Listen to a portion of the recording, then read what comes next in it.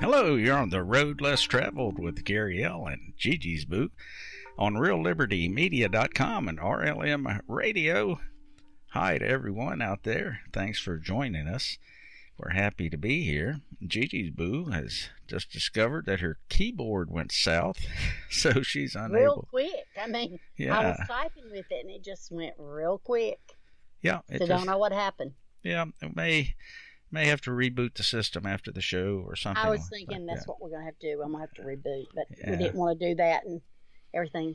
Oh, no, it was too late. It was too late. But hi, everybody. Yeah. Hello, everyone. What's everyone up to? We have a kind of a variegated, I guess you'd say, show tonight.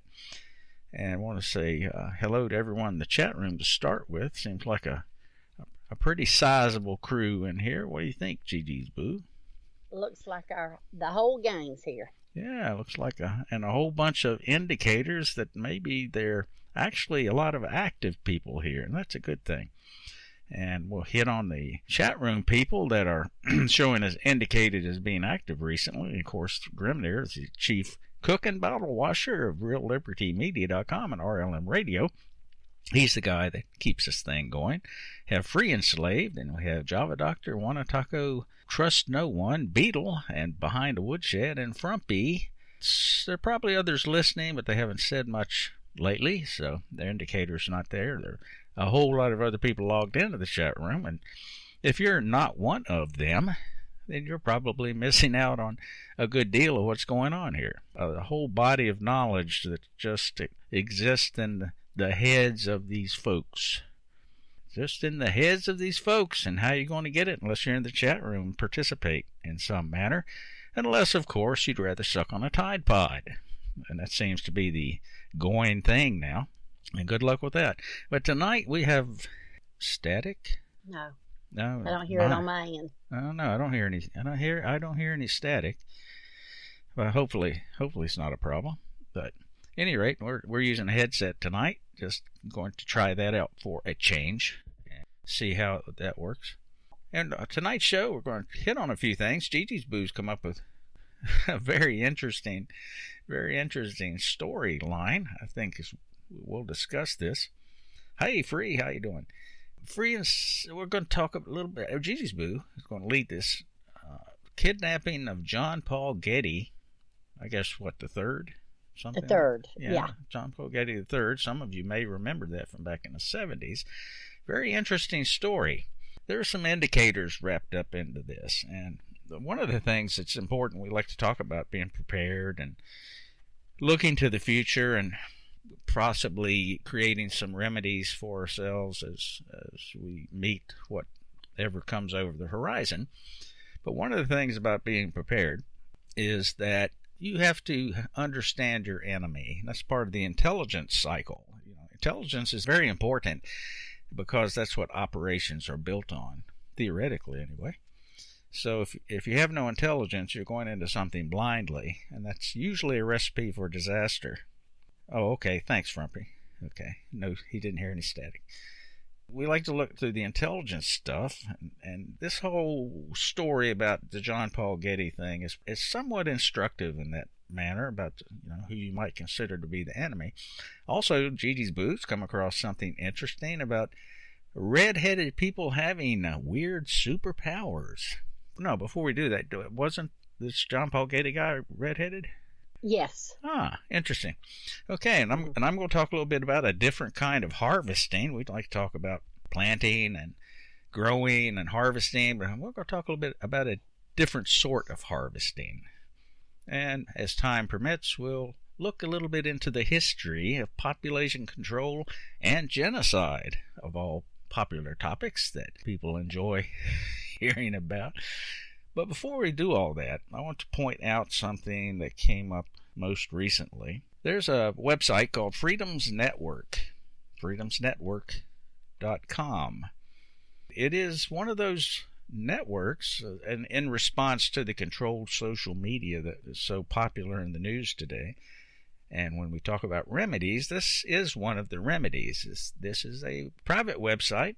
you have to join. You have to join the website, and then you can share things. It's very much a social media platform, kind of in the mold of like Facebook and some of the others. But in this case, you're not going to get censored. You can post as you like here at freedomsnetwork.com. And they actually are kind of in need of some money input to freedomsnetwork.com, because you have to pay the bills every year or you're not around anymore. And it is user maintained, or member maintained, I guess you'd say. At last count, I think there were close to 300 members. This website hasn't been around very long. And as it turns out, the annual fees associated with it are somewhere around the $300, $350 range. So how that equates is you're looking at about $1 a piece for a year, $1 a year, if you want to support the good works at freedomsnetwork.com. So I would enjoy it if you would consider joining up. What's that? You got a PayPal too, don't they? Tell them about the PayPal. Yeah, it's real easy. You don't have to be a member to join or to support the network, but why not be a member? It's pretty simple. You just create a user ID and password and all that good stuff, and you can come in and share the wealth at freedomsnetwork.com. And in the upper left-hand corner of their front page is a PayPal link that, like I said, $1. If all the members give $1, you're pretty much going to pay the bills for a year. So something to keep in mind as you go along. Keep freedom free. Yeah. And, people fuss about Facebook. Well, there are alternatives to Facebook, and Freedom's Network is just one of those. So highly recommend you take a look at it if you are so inclined. And speaking also on about Facebook, over on Facebook, we talked about 5G a couple of times. There are about 4 or 5 different public groups over on Facebook that are addressing the issue of 5G.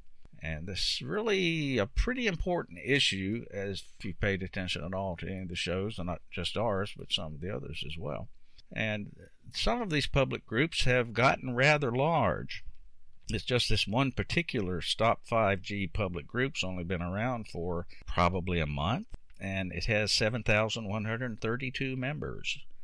So it is an issue that is getting people's attention, and there are about 4 other sites also, just on Facebook. And so you can see that there is some concern about this 5G business, and if you're not paying attention to it, you probably need to. Take a look at that and look at some of the research. And as we've talked about, and I'm very convinced that it has very harmful effects, and science back in the 60s, 500 scientific reports dating back to the 60s of the effect of super high frequency. So if anybody tries to sell you the line that, well, we don't know if it's hazardous or not, well, they're lying to you, whether they know it or not. And I suspect they do know it, depending on where they're situated. They're lying to you, because it's been known. Anyway, it's enough on that.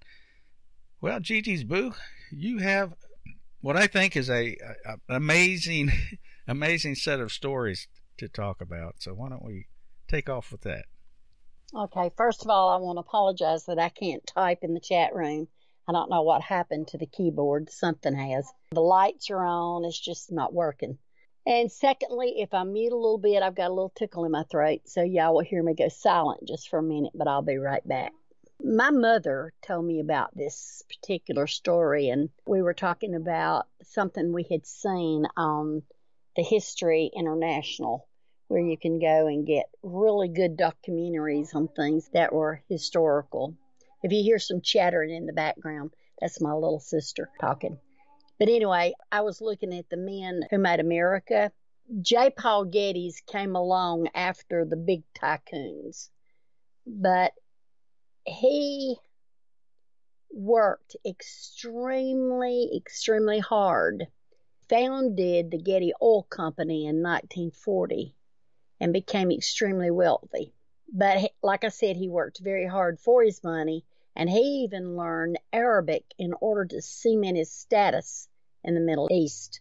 Despite his vast amounts of wealth, he was a really frugal man.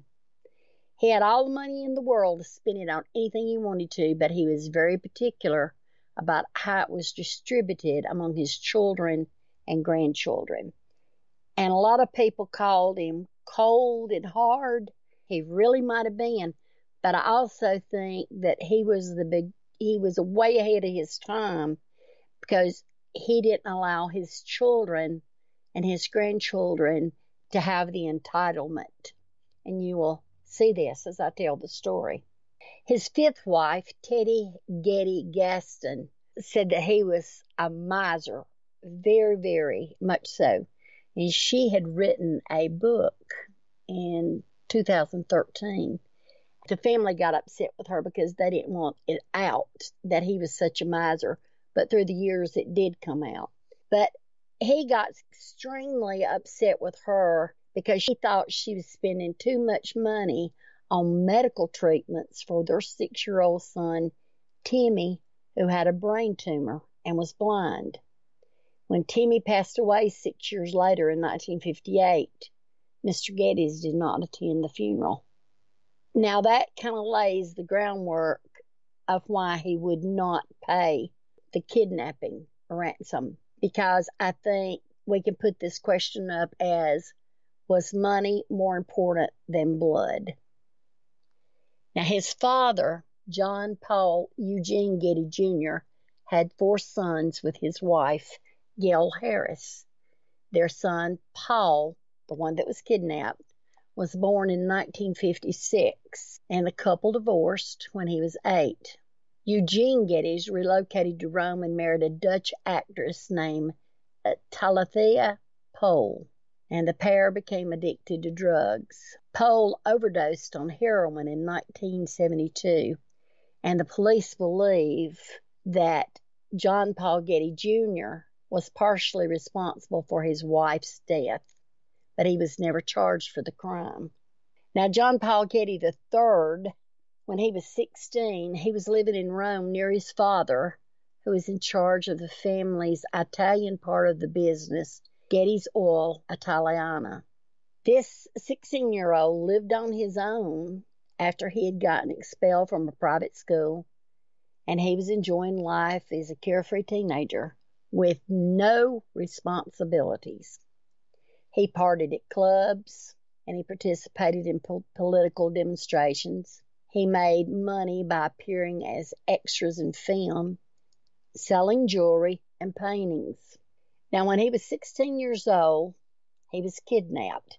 And on the night of his kidnapping, it was reported that he was hanging out at the Piazza Navona with a Belgian go-go dancer on July the 10th of 1973, when he totally vanished. No sight from him, anything. The Italian mafia grabbed him, placed him in the back of a van, and drove 300 miles south to the capital of Calabria, which is surrounded by mountains. The captors contacted Paul's family and asked for $17 million in ransom. Now, Paul's family thought he made up the kidnapping story to get money for himself. Even though the kidnappings were not uncommon in Italy at that time, there was some doubt at first that Paul had indeed been kidnapped. People believe he made it up in order to get money from his grandfather, who had cut off his son. Paul was even known to joke about faking a kidnapping. As a result, the police and Paul's friends didn't take him seriously, but Paul wrote a letter to his mother pleading for help, and it was published by Time in July 1973, and it went something like this. Dear Mother, I have fallen into the hands of kidnappers. Don't let me be killed. Make sure that the police do not interfere. You must absolutely not take this as a joke. Don't give publicity to my kidnapping.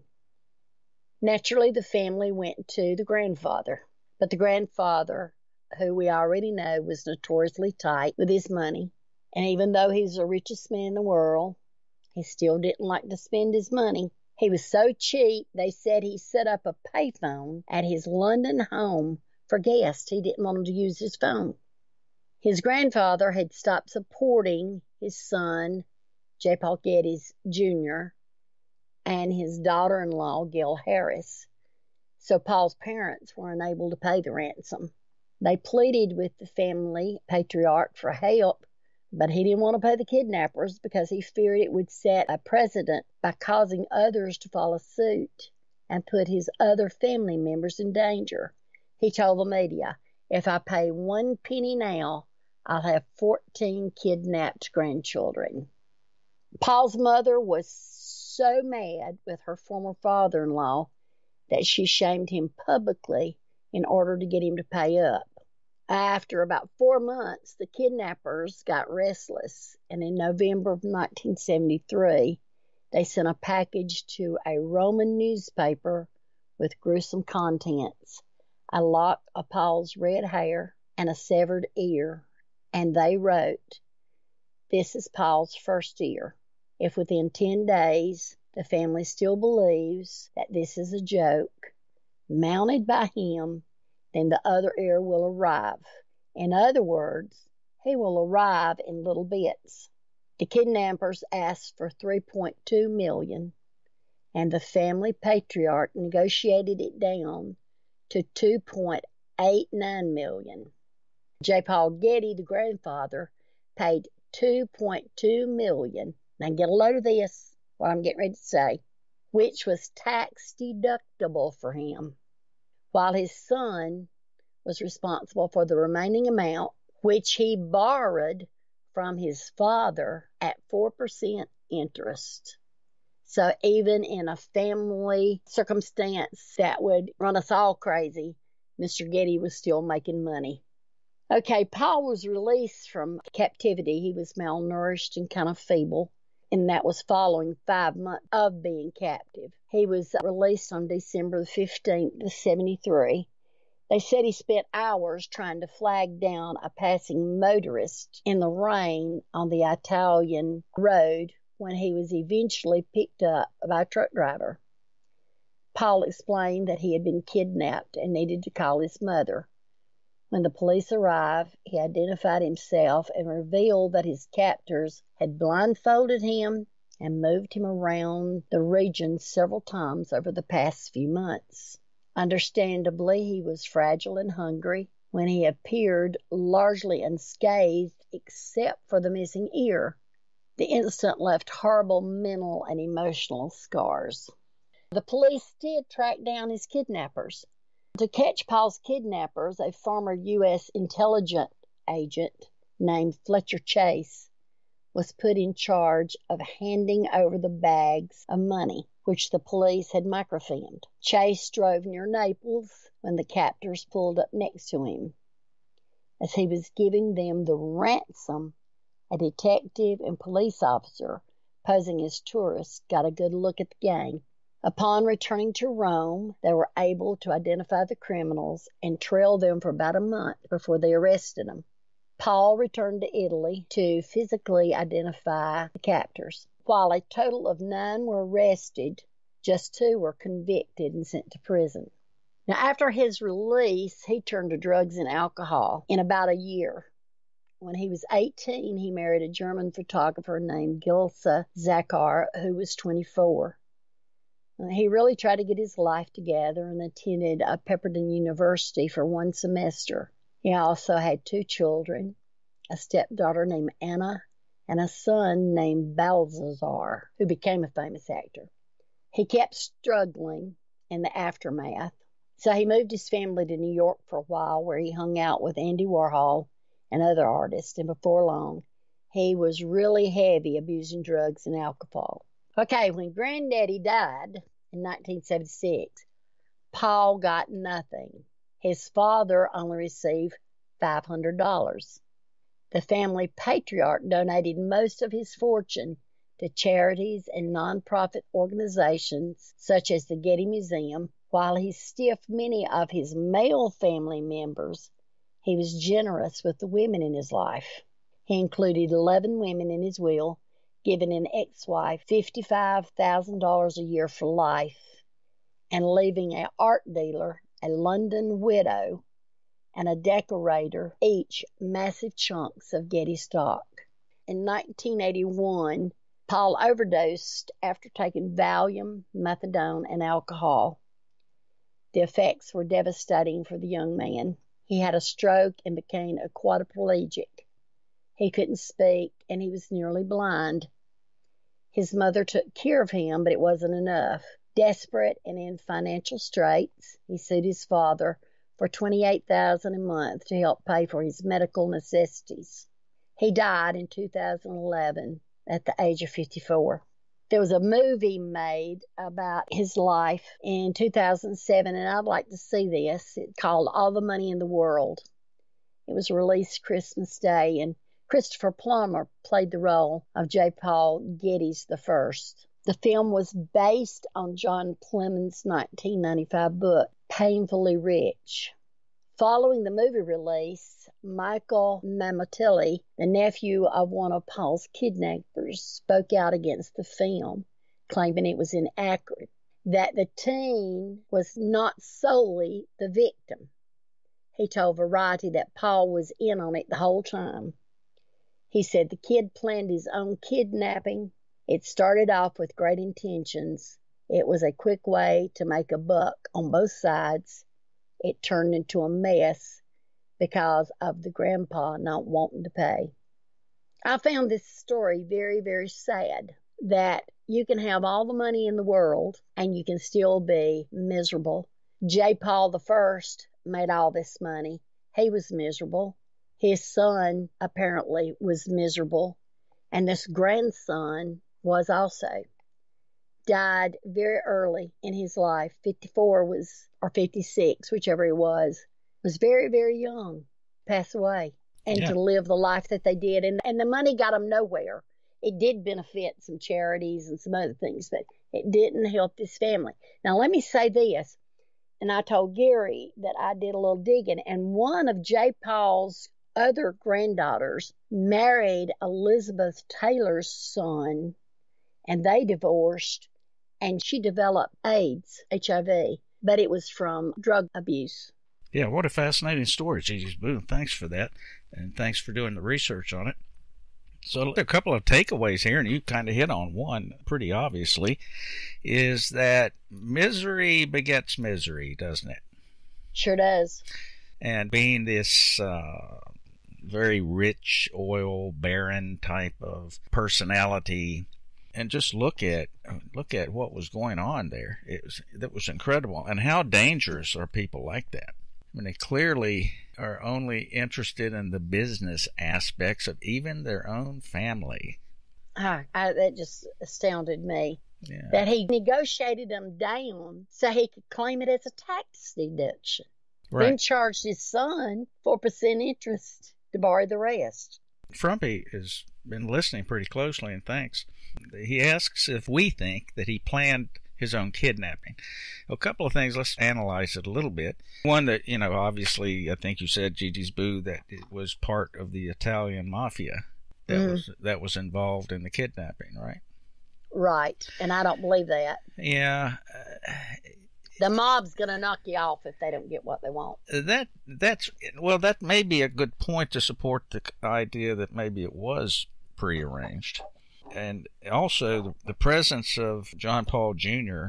living in Italy makes you wonder if maybe he was somehow associated with the Italian mafia. I don't think that anything much of any great value or any high-level concern of operation isn't somehow associated with the Italian mafia, whether they like it or yeah. Whether they like it or not. So it would be reasonable to suspect that perhaps there was some mafia involvement, and perhaps based on what you described as John Paul Getty's stingy nature, these family members knew that they probably weren't going to inherit much of anything. So perhaps it was a set-up deal to start with the idea. Yeah, and I think it's very sad. I didn't mean to interrupt you, but if you look at the old man, he made all the money. Like I said, he was tight. Did he really love? Did he know what love was? He knew what the love of money was. And to treat a kidnapping or his family, the child that died young with a brain tumor, He didn't bother to go to his funeral. That tells me he didn't care anything about his family. Although he loved women now. That's evident. He left the women the most money, but psychiatric nursing and me coming out. Maybe he saw in the sons himself, not as go-getters, but he could see himself and what he could have become if he not had worked the way he did. Maybe. But there was no mention of the recovery of any of the money, was there? No. Mm-mm. So we don't know what happened to those millions of dollars that were paid out. Mm-mm. Which I think is also something important to bear in mind. So we don't know that there may have been a sharing of the assets, if you will, from the kidnapping. So there's probably a whole lot more to the story. And I actually suspect that the one kidnapper's son, relative, whatever, that was critical of the movie, I would not dismiss that out of hand. There may have been a whole lot more to this than met the eye. And you can imagine, once you go out on that limb, and if the old man bucks up and says he's not going to pay, well, guess what? If you were the one who, with your associates, orchestrated this whole thing, well, your associates may get pissed off because they look like they may have gone out on a limb for nothing. Mm-hmm. And which could account for a missing ear, but not killing the kid. Right? That's right. Just send them a little surprise. Just a little surprise. Yeah. I looked at pictures of him after they had taken his ear off, and it looks like, although he had the ear removed, it looks like there might have been some cosmetic surgery done on that right ear. It was the right ear that was removed. Right. And from what I can see on pictures, the right ear doesn't look as bad as what it did right after he was released. So I guess the question is, would you give your right ear for $2.2 million? Not me. I don't know. But you mentioned the fact that they were redheaded, but you also have come across a really interesting story about redheaded people having some really strange superpowers. You want to get into that? Yeah, it really was an eye-opener to me because I do have a lot of red highlights in my hair. And that's why I've always been really able, if I wanted to change my hair color, to go to a chestnut red because it really grabs it.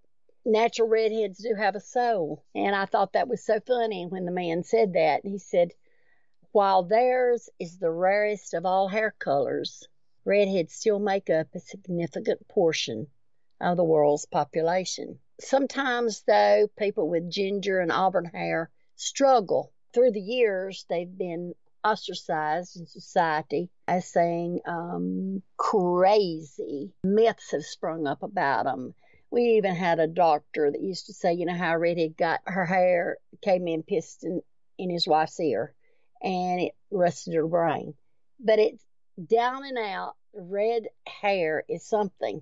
They could be considered genetic superheroes because their bodies are incredibly resilient. Now, while they're not as extreme as X-Men, people with red locks deal with more than their fair share of genetic mutations. The altered genes gives them a different DNA and host of other unique abilities and awe-inspiring. They have a higher pain threshold. Variety of studies investigated whether people with red hair experience pain differently, and the results suggested that redheads may be less susceptible to most types of pain. A McGill University study found that redheads could handle more electric shocks than those with different color hair. Other research discovers that gingers are better at handling stabbing or sharp pain. A university professor, Lars Ardent Nielsen, noted, our tests show that redheads are less sensitive to these particular types of pain. They react less to pressure close to the injected area or to a pinprick. They seem to be better protected, and I find that extremely interesting. The vast majority of people get vitamin D when they're exposed to sunlight. The body converts the ultraviolet rays into essential materials. Redheads are more easily damaged by ultraviolet light, and they don't always live in especially sunny areas. But guess what? Their bodies develop a unique adaptation to combat these things. Even under very low light conditions, redheads can easily get enough vitamin D. Their bodies produce it naturally without the need of ultraviolet light. Now, you always heard that most redheads come from the Irish. That's not so, and they're not all Caucasian. People from all races have ginger locks. It's more common in areas such as Northern Europe and specific parts of Russia. However, the genetic mutation is also spread throughout parts of South America, Asia, Africa, Morocco. Morocco, for example, has a higher than normal population of redheads. Here's a real go-getter for you. They tend to smell better. People believe that redheads had a different and more attractive smell since the late 1800s. And many writers go into detail about how those with red hair give off a naturally pleasing scent. Some even suggest their pleasant odors act as aphrodisiacs, making redheads more attractive to the opposite sex. And indeed, their skin is more acidic than usual. The high acid levels break down fragrances differently, producing stronger aromas. Anesthesiologists long believed that redheads required more anesthesia than other people. The belief was so widespread that research was carried out in 2002 to find a definitive answer. Medical professionals wanted to ensure that patients received the right amount of anesthesia, as too much or too little could be very dangerous. The study compared redheaded women to brunettes by administering common anesthetics and then exposing both the test and control groups to electrical shocks. In the end, the redheads needed about 20% more anesthesia than the brunettes. Now, this is going to make a lot of you menfolks smile. According to German intercourse researcher Dr. Werner Habermehl, women with red hair are more intimately active than those with blonde or brunette hair. The professor explained. The sex lives of women with red hair were clearly more active than those with other hair color, with more partners and having sex more often than the average. The figures reveal that typically redheads have intercourse at least one more time per week than the rest of the population. They are aggressively impacted by the temperature. The genetic differences that give redhead their unique hair color makes them far more sensitive to changes in temperature. Scientists believe that the MC1R gene may also affect the gene responsible for detecting temperature, making natural gingers feel much colder when the temperature drops. For the same reason, they're more susceptible to burning when it's hot outside. They have a lower pigment levels, so they're more likely to get skin cancer. Individuals with naturally red hair are more susceptible to damage from ultraviolet light. Redheads typically carry genes that give them fair skin, so they produce more of the melanin pigment, and it's far less effective at protecting the skin from ultraviolet light. Unfortunately, this leaves redheads with a higher chance of developing skin cancer, as ultraviolet light is more likely to damage the skin. They don't make up a large part of the population, although it's difficult to accurately estimate the exact number of redheads on the planet. Statistic models and small-scale studies do give researchers a general idea. Many of the researchers agree that people with red hair form 1 or 2% of the population. That's about 70 to 140 million people. And the vast majority live in Europe and North America, and they make up about 10% of the population in Scotland and Ireland. I found that very, very odd since you hear all the Irish jokes of the redhead. Now, they all have the same genetic mutation. Although red hair comes in a variety of different shades, the colors are caused by the same thing. People will only be redheaded if they receive 2 copies of a recessive allele that causes the MC1R gene to mutate. This protein is found on chromosome 16, and it's responsible for producing melanin. The altered version of the gene produces much more than normal, causing the fiery red hair. They might only have ginger facial hair. Now, my father does. If he grows a beard, he's redheaded, but his hair is brown on top. The MC1R gene mutation expresses itself in several different ways. This is why some people have ginger beards and dark hair when only half of the MC1R gene is mutated. Red hair tends to pop up in places other than the top of the head. A Dutch genetic said the same genes can express themselves differently for anyone. That allows for lots of possibilities, one of which is that the color of your head hair differs from the color of your armpit, pubes, or beard. They've had to do a lot of overcoming negative stigmas. Redheads were often persecuted because of their locks. Many cultures considered natural gingers to be unlucky or evil. Some redheads were even called witches during the Middle Ages. Redheads have also developed reputations for being fiery and bad-tempered. However, there is no evidence to support that.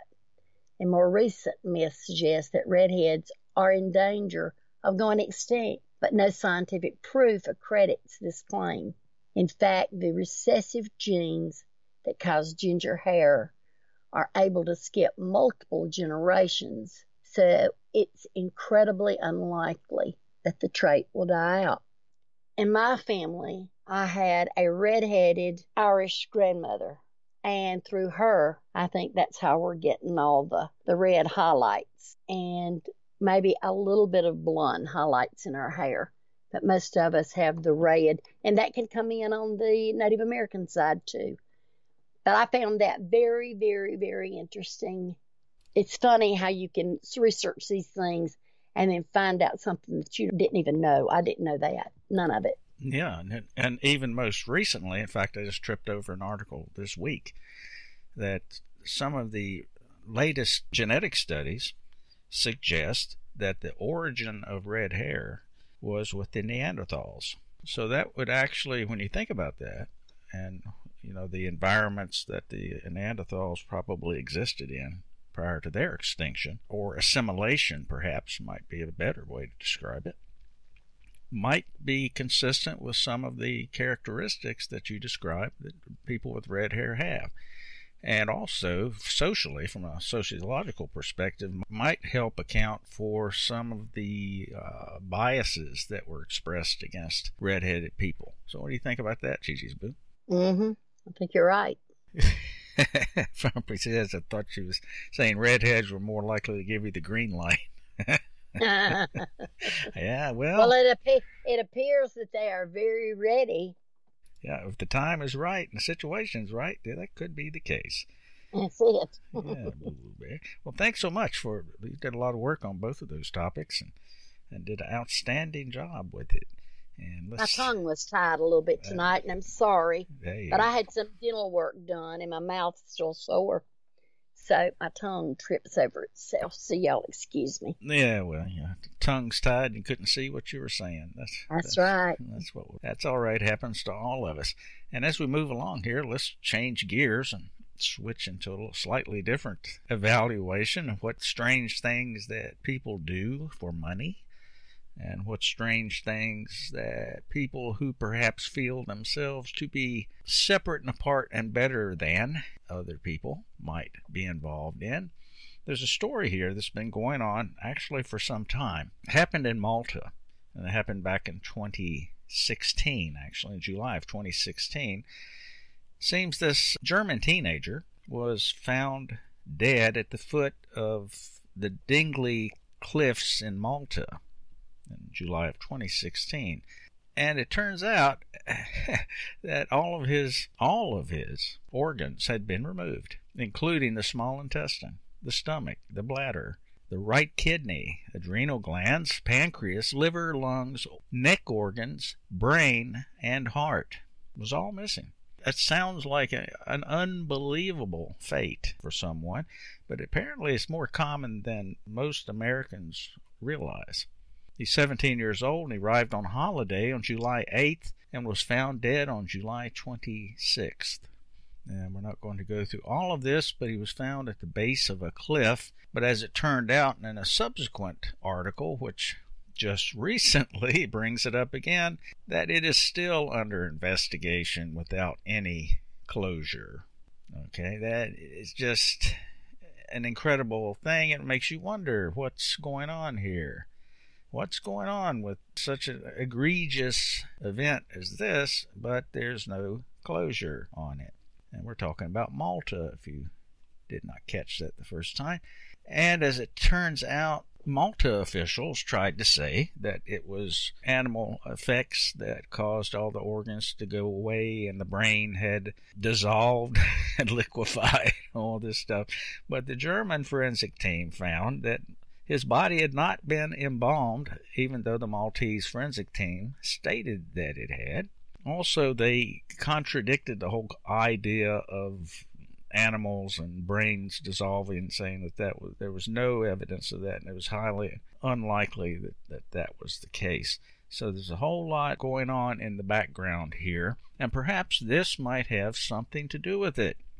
January 8th of this year, the Washington Post issued an article talking about a cruel harvest of the poor, Israeli allegedly behind human organ black market arrested in Cyprus, which is only a 2-hour flight away from Malta, both in the Mediterranean. A Turkish man named Yilmaz Altun crashed on the floor of an airport in Pristina, the capital of Kosovo. He'd been waiting for a flight home when he collapsed. When they checked him, they discovered a large fresh wound snaking down his abdomen. His left kidney was gone. Dear God. The young man's collapse was the first domino to go into a complex investigation into an international organ black market operating out of the Balkan country. Despite mostly from Turkey and the former Soviet Union provided desperate donors from Turkey and the former Soviet Union provided the organs, buyers, many from Israel, paid between 80,000 and 100,000 euros for the kidneys. International prosecutors would later determine that at least 23 people had their organs removed at one particular area in Kosovo in an 8-month run in 2008. And goes on to describe some of the reasons behind it. On Friday, authorities in Pristina, the capital of Kosovo, announced Moshe Harel, an Israeli national, had been arrested in Cyprus. Reuters reported him having been accused of being the fixer who found donors. Harel has been wanted, by Interpol since 2010 on charges of human trafficking and intentional infliction of grave injuries. He's also wanted on a warrant for the same crimes in Russia. So it seems like a pretty good case on this guy, right? But as it turns out, for whatever reason, the court, let me go ahead and scroll down to this next article that talks about it. The court annulled all the convictions of the people involved at the clinic that was all going on at. And after having these people haven't been convicted, the court turned around and annuls the whole thing. And we're talking years. This is now continuing in process.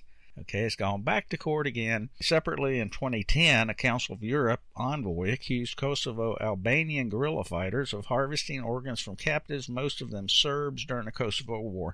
Bottom line here, this is a very prevalent operation overseas. And if it's overseas, I would tend to believe it probably happens here as well.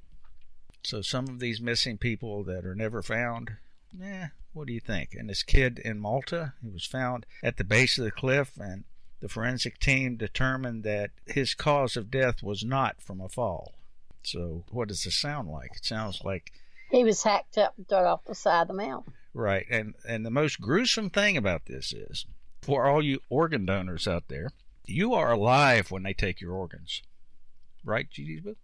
Exactly. They'll tell you there's no brain activity, but I don't believe that.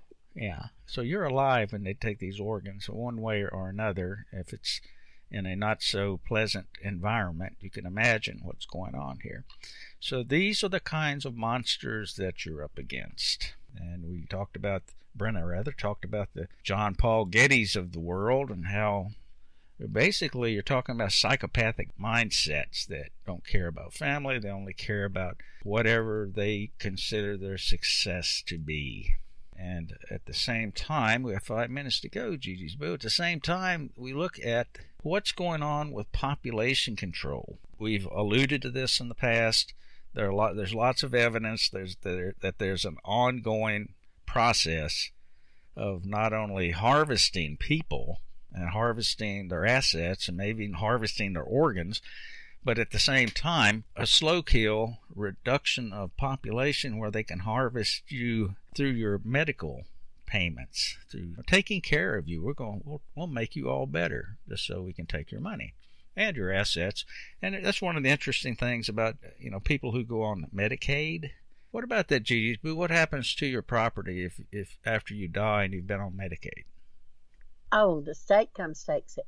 Mm-hmm. And you are not likely to get the better care in a hospital if you're on Medicaid as those who are on private insurance. Okay, so they could kind of speed up the seizure of your assets by not giving you the greatest care in the world, right?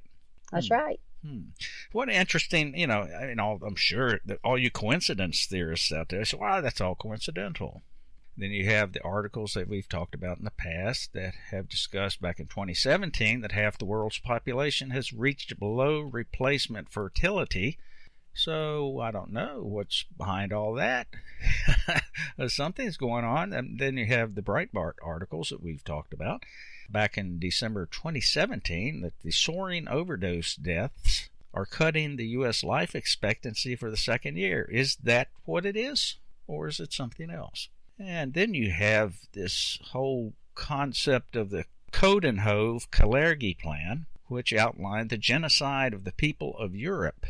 And this has been going on for a very long time. It talks about the mass migration as being causes of which are cleverly concealed by political elites and the multicultural propaganda employed to falsely portray it as inevitable. And with this article, they attempt to prove once and for all that mass immigration is not a spontaneous phenomenon, but rather something of a more dire plan. The Kalergi plan, as it's called, and you can check all this out in the links later on in the blogcaster. The facilitation of genocide is also the basis of the constant appeals from the United Nations, demanding that we accept millions of immigrants to help counter the low birth rate among Europeans, according to a report published in January 2000 by the Population Division of the United Nations in New York. And it goes on to say that Europe will need to accept 159 million migrants by 2025. Interesting date, 2025. We've talked about the Deagle report that suggests, or predicts rather, a decrease in the global population of about 3 billion people and of the United States population of about 85%. And they attribute a lot of that in their notes to migration. Although I don't think 3 billion people migrated off the planet. So, I don't know about all that. Dwindling sperm count has impacts beyond male fertility. This very recent article, just this week. And speaking on Sunday at the Endo 2018, the Endocrine Society's 100th annual meeting in Chicago, endocrinologists from Italy explained their observations in a new study on the link between semen quality, reproductive function, and metabolic risks. It says infertile men are likely to have important coexisting health problems or risk factors that can impair quality of life and shorten their lives. Good article. I recommend you check it out in the Blogcaster, bearing in mind the 5G that we talked about earlier. And last but not least, and we're going to head on out of here, is this very comprehensive resourced articles about the history of the population control movement from 1798 to 1998. So if you have any doubts that there hasn't been and continues to be an agenda to cull you, and by the way, profit off of you in the process, then I think you need to check this out. It goes beyond coincidence. Anyway, thanks to Gigi's Boo for all her outstanding work tonight. Thanks to all the folks listening out there. And Gigi's Boo, what you got to say? That's what I'll always say. Be sure to take the road less traveled. It's a lot more fun. And I love you big to my heart. Have a safe week. Yes, ma'am. Yes, hello, everybody out there at the road less traveled. Thanks for listening, and we'll catch up with you next time at reallibertymedia.com, RLM Radio, and don't forget about freedomsnetwork.com if you feel so inclined. Take care. Have a wonderful week. Bye-bye.